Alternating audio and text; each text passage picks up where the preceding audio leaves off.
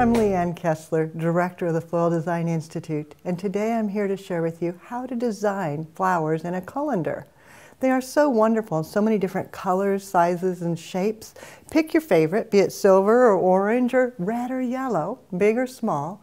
And then you can do simple mechanics, taking just a simple mason jar, filling it with water and setting it inside, then filling the perimeter with apples and adding flowers at the end.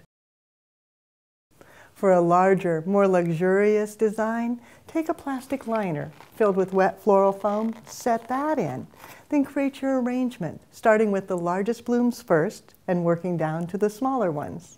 And place them deep into the foam, making sure they go in deeply enough that they'll drink well. Radiating outward, going back, maybe even adding a kale. And then working downward to your smaller blooms, adding roses and celosia, berries and pods and cones, whatever you love, until you're full and finished.